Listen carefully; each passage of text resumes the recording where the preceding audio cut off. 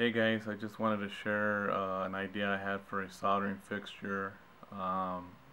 We've been here in the shop, we've been drilling over Voltal's professional soldering fixture, and it looks amazing. It looks really good, but unfortunately, it's a little bit out of our budget. I think it's around 460 something dollars for their top line soldering fixture.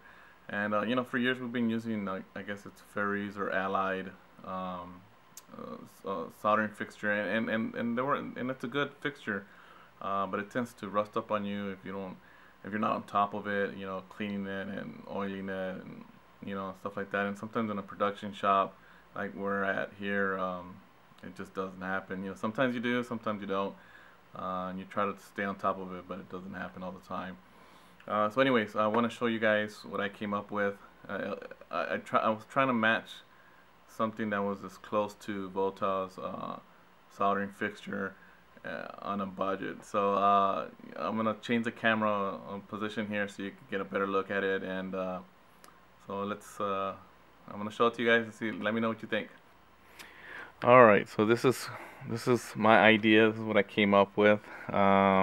Don't laugh. I know I have these big giant Tyrannosaurus Rex jaws, but hear me out and see what you think. All right. So what I thought I would do is I would look for a stand that looked and felt and worked the same way that Voltals would work. So this is pretty much. I mean, obviously it's not exactly like theirs, but it pretty much is adjustable the way theirs is, where you can move it up and down and forward and backwards, and then it'll tighten up as you turn the knob in whatever position you want. And so what I did is, instead of having a plate where it would have several holes, or maybe where the stands were soldered or welded onto the plate, and you couldn't move that other than just this, I decided to do something that you can move completely around. As you can see right now, you can't move them. I'm putting a lot of weight on this, and these are actually magnets. And this is actually a dial indicator stand, and the brand is Noga. I'll see if I can show you here a little bit. See if I can zoom in here. Focus.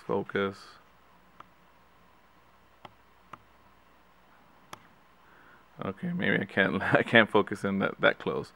But anyways, the brand is Noga, Noga, and I believe the company is out of Israel. But these are very, very good dial indicator stands, and they have the switch where you can go from off to on, and when you switch it on, the magnet activates. So I guess it just lowers.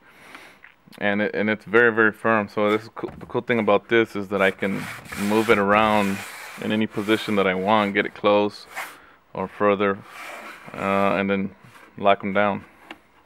And it isn't going anywhere.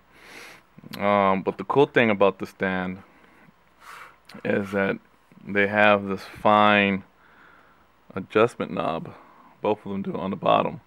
So as I turn it, I don't know if you can see in the camera, but they're lowering and raising very slightly.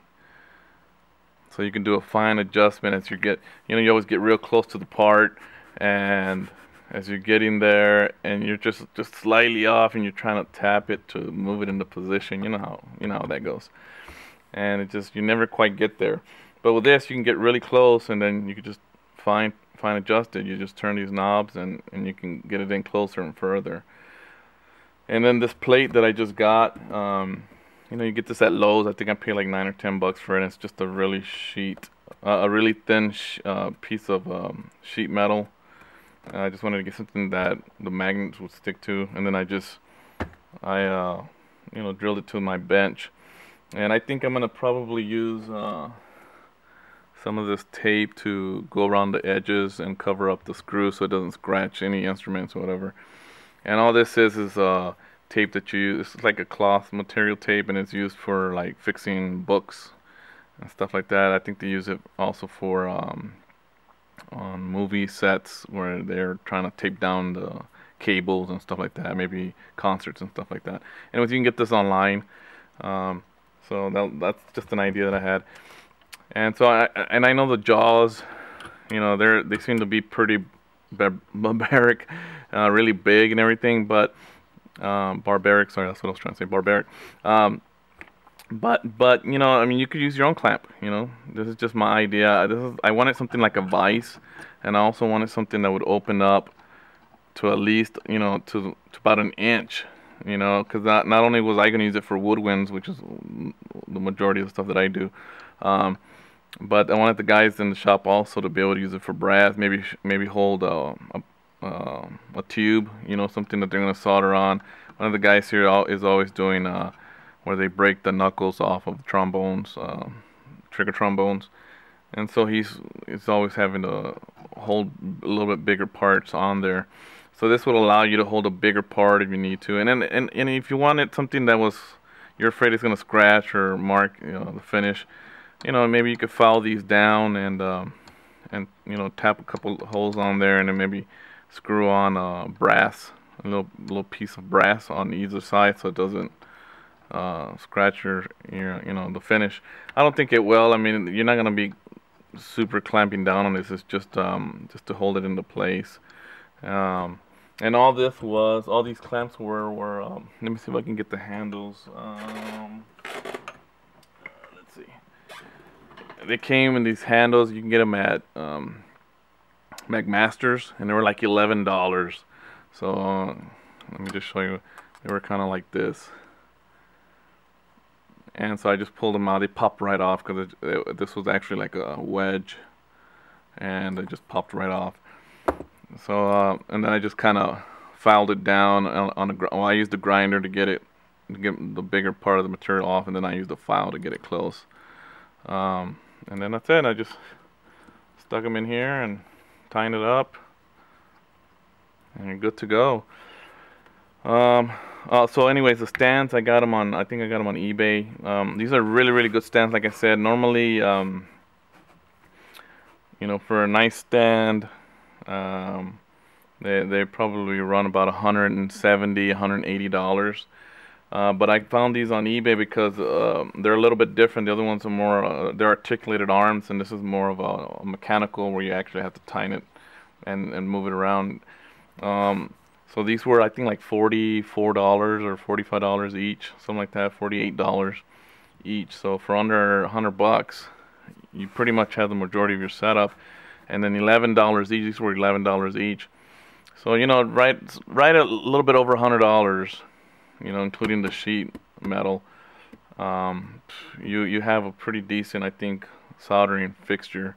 And I made it big like this because I wanted to, just in case you don't have to use two. I could put it to the side, and maybe I have a instrument here and I need help holding something in place, and then I can use this to do that, you know, or if I need more, you know, I can always get a third or a fourth one and just kind of move it around. I mean, everybody's situation is different. But anyway, so this is my idea for what I think comes close to a volatile soldering fixture. Maybe not. Maybe you have a different opinion about that. But either way, you know, I mean, comment. Oh, look, I forgot to show you guys. This is the other soldering stations I was fixtures I was talking about. You know, I think this is from Fair Israelite. I'm not sure. I'm sure you can probably get it somewhere else online too. But this one's just completely, you know, gone. And this is like our better one here in the shop. One of them's already missing an arm. And the bad thing about this, you know, even though it works really well, it holds everything really well. The two downsides I see is it doesn't open up wide enough, so you're limited to smaller parts. And and so if this does happen to rust up on you, I mean, this is all one piece. These jaws are one piece. The other part of the jaw isn't, but once that's gone, that's it. I mean, that arm is pretty much gone. I'm sure you can probably go online and probably order another arm. But what I like about this, you know, these threads are a little bit more coarse than these. These are fine, so it's going to be harder for these to rust up on you. And if it does, you know, it's $11 to replace that whole section. And then we also have, you know, the little tweezer type And this is okay too, but this is very, very limited as well. You know, you can't. You're limited to where you can position it and how heavy your piece can be. You know, and this tends to kind of tip over. So, you know, that's pretty much what we've been working with here in the shop for years, and I just got tired of having to mess with that and decided that I wanted to do something a little bit better. So anyways, this is what I came up with. Let me know what you think. Maybe you have a better idea for a clamp. You know, I wanted something like a vise, and nothing like a little, you know, tweezer or a small clamp. I know it looks kind of bulky, but I think it can hold small parts as well. You know, I mean, you put them in the corners, or you know, and this also has like little V slots in there, so you can hold rods or whatever. So I mean, I think it's a start, anyways. I think I'm gonna change these. So instead of having the wing nut, I want to have something like an aluminum nut, you know, nice big one where I can turn it instead of doing this. And it'll be like knurled or something like that. So maybe on the next video I'll show you how I do that. And so that'll be a probably change I do, and maybe I'll mess with the jaws. I'm not sure yet. I haven't really started using it yet. So we'll see. If you have any ideas as to maybe how to improve this, or maybe you like it, maybe you don't, you know, make some comments on it, and it always helps. It helps everyone to hear what your ideas are. You know, the more people chime in, you know, the more ideas we get, and we can learn from each other. So let me know what you think, and that's it. That's all I have for today. And you know, like I said, probably in the next video you'll see me messing with these wing nuts. All right, thanks guys.